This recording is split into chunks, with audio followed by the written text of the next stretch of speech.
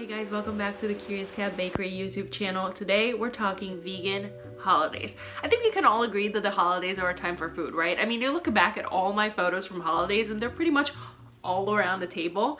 And when I went vegan 10 years ago, I had no idea what to expect. I mean, were the holidays just gonna be ruined because I was vegan? Was everything gonna taste super bland?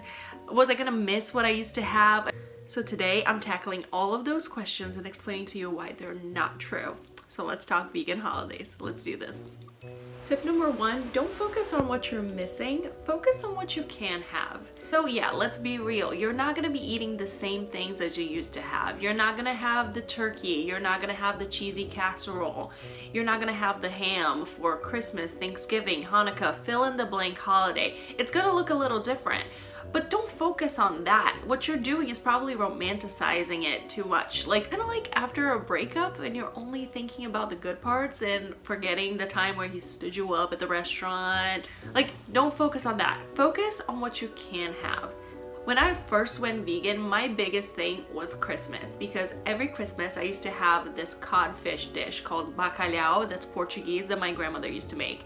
And that was the thing I looked forward to every single Christmas. So thinking about not having it was just heartbreaking. It wasn't gonna be Christmas without it. So then I just, wasted so much energy thinking about that until I realized, listen, this is not the end all be all. So what I worked out with my grandmother was that I just asked her, you know what? Instead of just making one huge dish of bacalhau, please just put the vegetables in a different thing for me. It still had the same spices, it still had that same olive oil, it still had that same taste, except it didn't have the fish. So I could still feel like I was being a part of Christmas dinner without actually having to eat any meat. Does that make sense? Tip number two, don't reinvent the wheel. Think about what's already vegan on your table. So one of the things that you're probably forgetting in your wallowing about all the things that you can't have anymore is that a lot that's on the table, it's already vegan. Or it could be made vegan with like the tiniest changes. So pasta, probably vegan. Cranberry sauce, vegan. Dinner rolls, probably vegan. Vegetables, obviously vegan. And then you have some others that could just easily be made vegan with like the tiniest little changes. Mashed potatoes, put that soy milk and vegan butter instead of regular milk and regular butter. Done, vegan. Yams, hold the marshmallows. Vegan. Stuffing, swap out the chicken broth for vegetable broth. Boom, vegan. If there's a cheesy sauce on something, put the sauce on the side. That easy. Okay, tip number three. Don't try to convert your friends and family at the dinner table.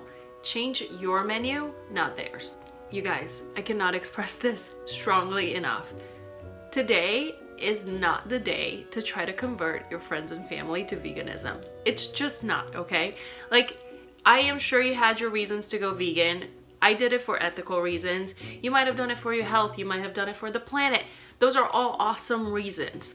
And I'm gonna say this very clearly. Nobody cares. Not at the holiday dinner table. You are not going to get anything out of trying to convince your friends and family that going vegan is a good idea at the holiday table.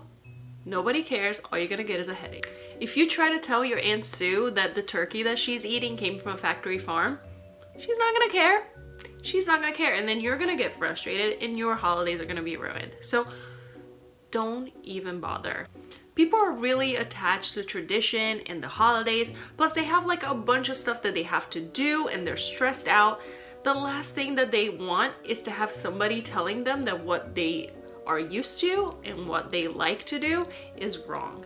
It doesn't matter if it is wrong or not. I mean, I know what you're thinking. I agree with you.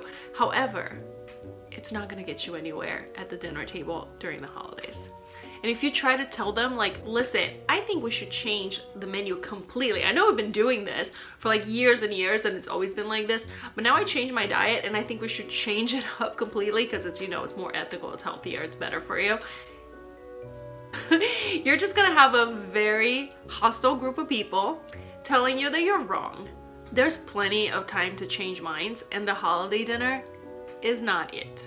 Plus, if you're gonna suggest changing the whole menu, guess what? That's gonna put you in charge of the whole menu. And that brings me to my next point.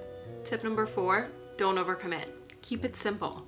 I know it's tempting to say, you know what? I'm gonna prove to you guys that I can make a fantastic vegan feast, and it's gonna be so much better than all the holiday dinners that we've ever had in this house before. It's gonna be amazing. It's gonna have all of the things. You're basically Lumiere in Beauty and the Beast.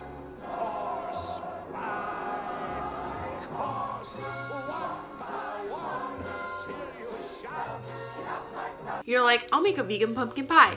Oh, you don't like pumpkin pie? That's totally okay. I'm gonna make a sweet potato pie too, just to prove to you that I can make both pies. I'm gonna make vegan yams. I'm gonna make vegan mashed potatoes.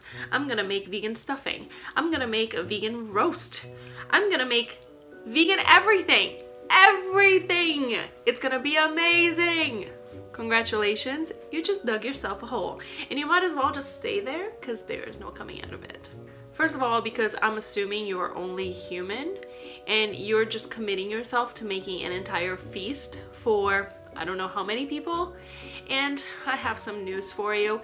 It doesn't matter what amazing job you do, you could turn into the vegan Martha Stewart and whip up the most amazing feast in the world. People are still going to say, I mean, it's alright, but it's not as good as the non-vegan stuff.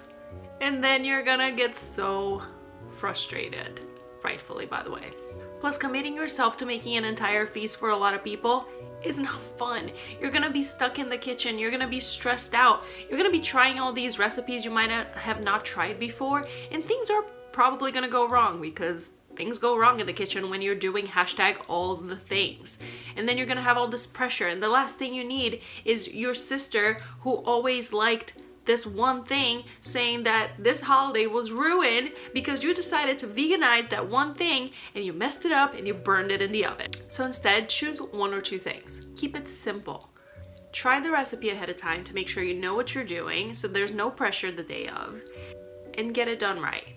I have a brand new book called Vegan for the Holidays. I'm gonna put the link to it in the description below. It has tons of easy recipes from Thanksgiving to Christmas to Hanukkah, Boxing Day, New Year's. You can just choose 1 or 2 of those, get it done, it's gonna taste delicious, everyone's gonna love it, and you're gonna add to the menu. You're not gonna be replacing anything, you're just gonna be bringing an extra thing, something extra that you can eat.